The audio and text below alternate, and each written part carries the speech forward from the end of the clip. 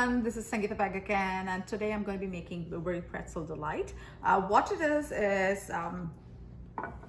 has a pretzel base. The salt in the pretzel really brings out the sweetness of the custard, which is going to be the middle layer. And then I'm going to top it with some homemade blueberry compote.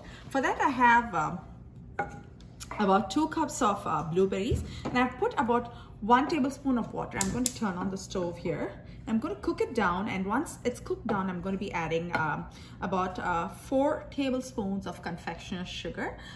So confectioner's sugar is nothing but a powdered sugar with some cornstarch in it, and if you do not have confectioner's sugar, you could add granulated sugar and just make a little slurry of cornstarch with water, about half a tablespoon of cornstarch with 2 tablespoons of water, and you can add it in to thicken the blueberries. And here I have about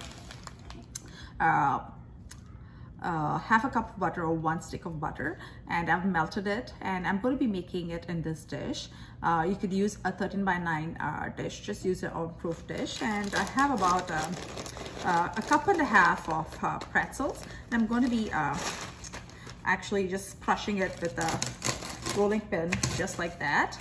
And to this I'll be adding about a 1/4 cup of sugar, and that'll be my base, and I'll be baking it at 350 for about 8 to 10 minutes. So 8 minutes.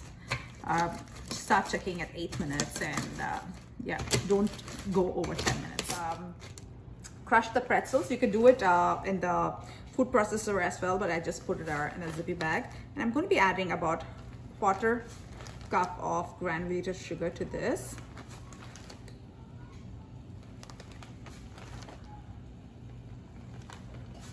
Okay, that is that. Let's put in the sugar, and I'm going to be mixing it all in with a spoon here. And I'm going to be dumping it in this.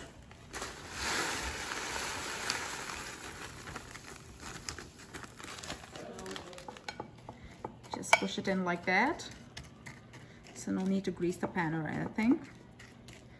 And I'm going to be baking this in the oven at 350 for about 8 minutes. So I'm going to be adding 4 heaped tablespoons of powdered sugar. You could add more or less depending on your how sweet you like your topping. We like our sweets really sweet. So I'm going to be adding 4 tablespoons, 4 heaped tablespoons. Just close to about half a cup of powdered sugar. Give it a quick stir. And let it hang out there for about a minute or so till it thickens.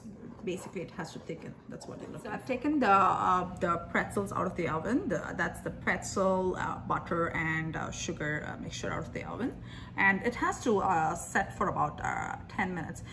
Basically, you just leave it on the countertop for about 10 minutes till you prepare your custard filling.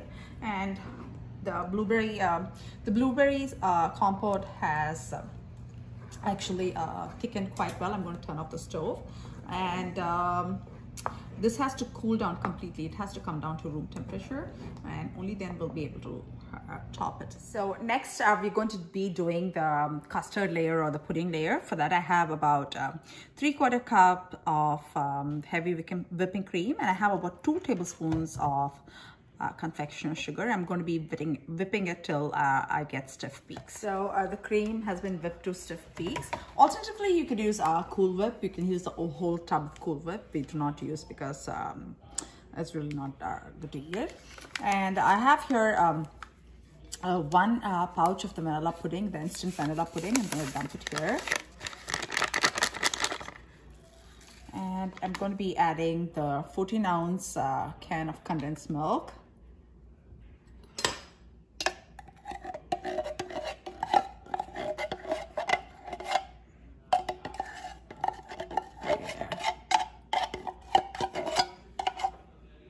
I'm going to quickly whip this up as well for about 30 seconds or so. This is all whipped together, and I'm going to be storing this in the fridge for about 5 to 7 minutes till the pudding actually sets. So I've taken it out of the fridge after about 5 minutes.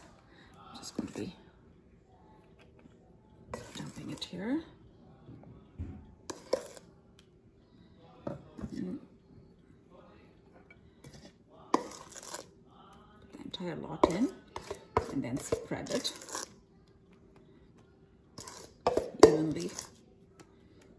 So just spread it along, make a nice even layer there.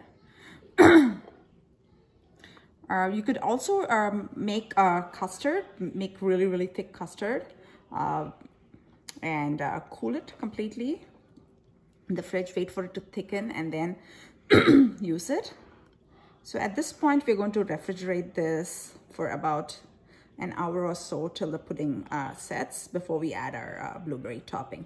So I've taken out the pretzel and the custard mixture out of the fridge after an hour, and as you can see, the blueberry compote has thickened really well. I'm just going to add a tad bit of lemon juice, just a little dash, just for freshness.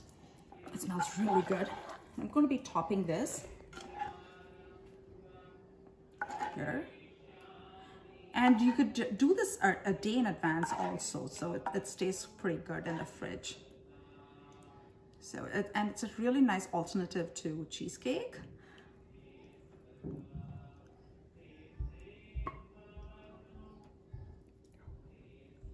So almost done there. Make quickly use of all of this. Yeah.